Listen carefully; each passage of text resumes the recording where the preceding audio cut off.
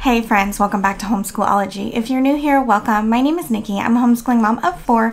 I've currently got an 8th grader, a 4th grader, a kindergartner, and a pre-Ker. And on this channel, I like to talk to you guys about secular homeschooling, but also a little bit about motherhood, having a larger family, traveling with a large family, and everything in between. Today's video is one that I've been promising to share with you guys, and that is how we are using Khan Academy for our math right now, currently.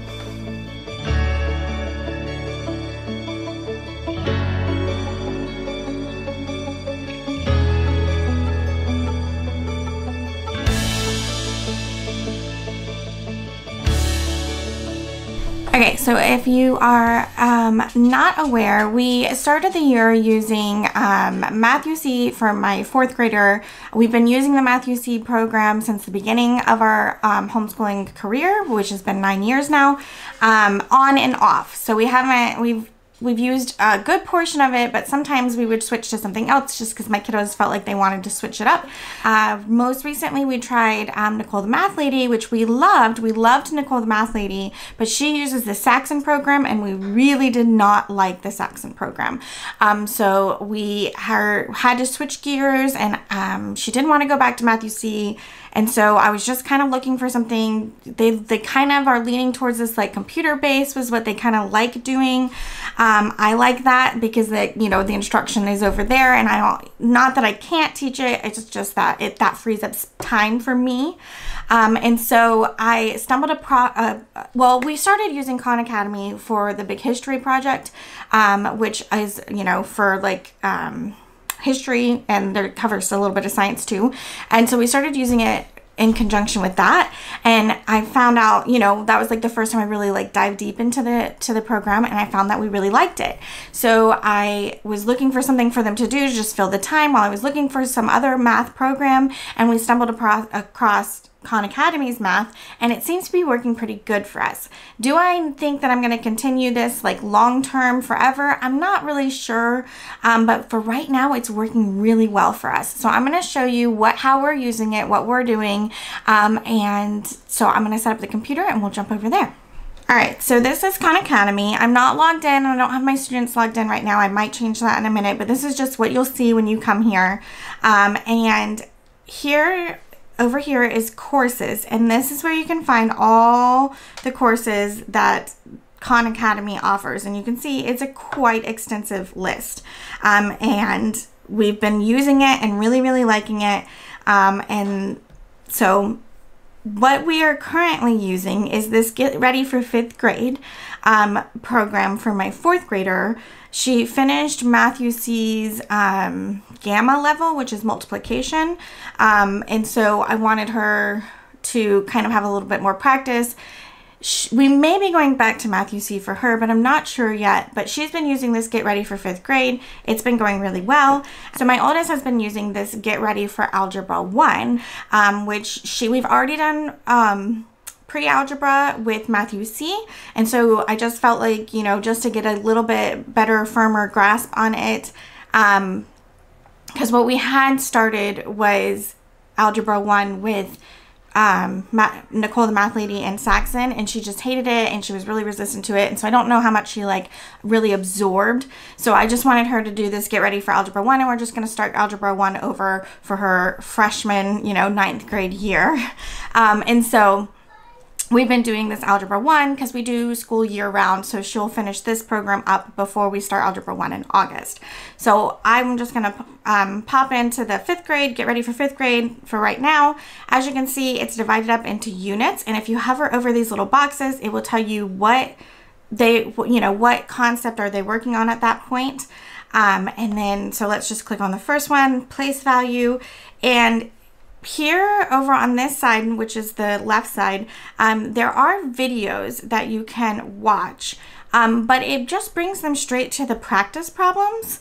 And so what I have my kiddos do, since mostly what we're doing is kind of review for both of them, is they try the problems, and then if they can't figure out a problem, right here it already links the video that they need to watch to do the problem. So if they don't understand something, I'll have them watch the video that's right here, and then if beyond that, like if they don't understand it beyond that, then they will call me over to help them. I will say that I am helping a little bit more with them using Khan Academy than I have with like the Matthew C or even the Nicole the Math Lady. Well, maybe probably about the same as I was with that, because she really did not like sex and it really did not go well. So I was helping a lot with that. So I am helping. So, like, I feel like I'm helping a lot more than I did with, like, when they were using Matthew C, where I would, like, help them the first day and then they would kind of figure it out the rest of the time. This is kind of more, I have to kind of, you know, be there for guidance and assistance, you know, every day as they're doing it. But for the most part, they get it and they understand. So I was having them do, it's normally like 4 to 10 problems, and I was making them do it until they got a full box. So let's, I'm going to go through real quick. I'll probably like speed this up. I'm going to go through real quick and answer these problems so you can see what I'm talking about.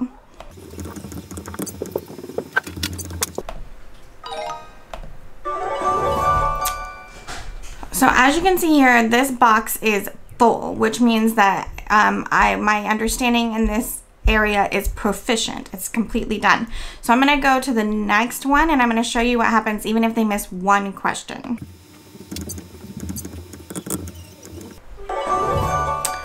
So even if they miss just one question, it will show that they are familiar with the exercise.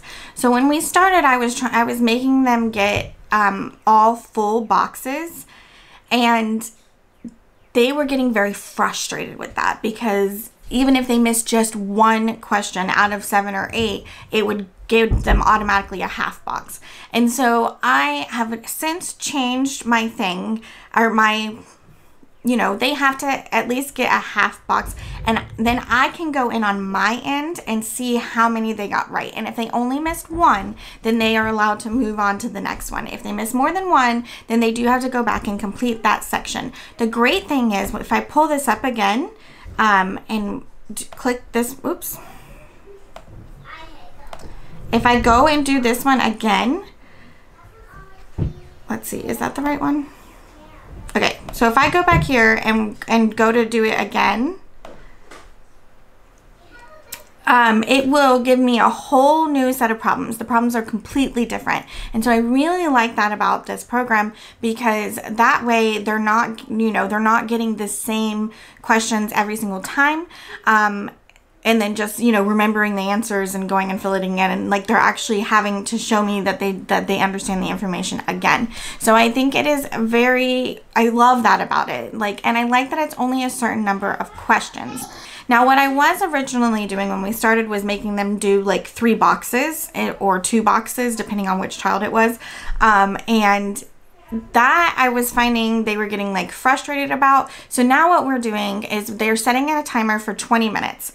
If that 20 minutes goes off and they are done with their, you know, like they've completed a minimum of 1 to 2 boxes, then they're allowed to stop. But if they're in the middle of a, you know, like they're in the middle of a set of questions, when that timer goes off, they just have to finish that set of questions, because it doesn't save, like if you stop in the middle, it doesn't save your work. So if they had done 5 out of 7 problems, it's not going to count. So I make them, they have to finish, you know, the next 2 problems, and then whenever they're finished with that box, they can move on, or they can be done for the day. So they have to do a minimum of 20 minutes. It normally ends up being closer to like 25-30 minutes, because it's normally while they're in the middle of a box, and they're still getting about that like 2 to 3 things done, but they feel like it's not so much when it's, you know, just 20 minutes. But then I can go in on my end and see like the work that she's done, where she might be struggling, things that I can, you know, look at and adapt and add, and you can do assignments and stuff, and all of that on your teacher end. Honestly, I haven't been doing that much with that. I just want them to be completing their assignments, and then at the end I can print that out and put that in to their portfolio. But not, if I'm making sure that they're completing those boxes and getting those boxes, you know, mostly full, then I think that that is enough and we move on to the next thing. And it's been working really well for us. So here's the getting ready for Algebra 1. It's the same thing. They have their boxes, they go and click, they do the problems. If they need help with something, there's a video linked right here at the bottom of each problem where they can go and watch the video and get help. And then if they watch the video, they don't understand, then they'll come get me. And it's working really well for us for, like, you know, this intermediate time where my fourth grader has finished her math curriculum for the year, but I don't want her to stop, but we're not quite ready to move on. You know, she could use a little extra practice. It's working great for her. For my older daughter, who was frustrated with how much time Saxon was taking us, because it was taking us over an hour every day, which was not working. And I tried limiting the number of days we did it. It just, nothing worked. Nothing worked for us with that. This is 20 minutes a day, you know, maybe a little bit more, but it's going so much better, so much simpler. And yeah, so we have been really enjoying using Khan Academy for math. I'm also really enjoying using it for the big history project, which has been great. So I am actually looking at things here on Khan Academy for building things or courses for my oldest for even her high school career, because if you come here at courses, you can see, like, they have middle school biology, but then they also have, if you scroll down here, they have high school biology, high school chemistry, like, it's all here. And even if we're just using this as like a guideline, I think it's going to be very valuable information. And what's really nice is there are quizzes and questions here that are already done for me. So even if I'm not using, you know, like exactly the videos and everything from here, maybe we're using videos from, you know, somewhere else, like Crash Course, which I love, by the way, we can still come here and answer some questions, and I can check her understanding without really having to do a lot of work on my end, you know, or buy a curriculum that maybe might not be the best fit for us, or something that I have to grade. You know, this does the grading for you, which is something that is so helpful. As a former public school teacher, one of the worst parts of the job was all the grading you had to do. So any help you can get with that is always amazing. So that is how we are using Khan Academy for math. We are also using it for other areas. I will continue to be using it. I may do another video, like, as I'm getting ready, setting up my new year for my kiddos. If I'm leaning towards using Khan Academy as like a spine for our biology course for my daughter, and so if I do that, I will obviously be sharing that with you. If you guys have any questions about like the back end, because I didn't really share that with you guys here, again, I haven't been using that a ton, other than you can link Khan Academy to Google Classroom, like, so you can assign assignments through Google Classroom, and I'm going to be experimenting more with that, because you guys, if you don't know, I love using Google Classroom with my older daughter to assign things, so that I don't have to, you know, like, it's all in one spot here. I don't have to explain it to her or tell her what to do. She can go and see what to do. She doesn't need me for that. So the fact that it integrates seamlessly with Google Classroom is a plus for me.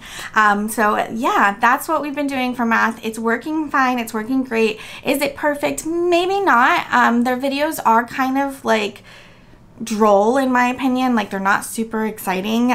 They could work on that, but it's working for us right now. And honestly, Matthew C, Mr. Dimmy, he can be funny, but you know, they're not the most exciting videos either, and my kids are used to that, and so it's fine. It's working. And yeah, so we're going to continue using it for now, and I'm probably going to use Khan Academy more in the future, so I will keep you guys updated on that. If you have any questions, let me know down in the comments. While you're down there, I hope you would subscribe to this channel, ring that notification bell, and give this video a thumbs up. And if you've used Khan Academy, I'd love you to share your experience down below, because the more information people have, the better it will be. And don't forget, you can always chat with me or check up, you know, follow along with us over on Instagram at Homeschool-ology. And I hope you'll come back and chat with me again really soon, and I'll talk to you guys later. Bye.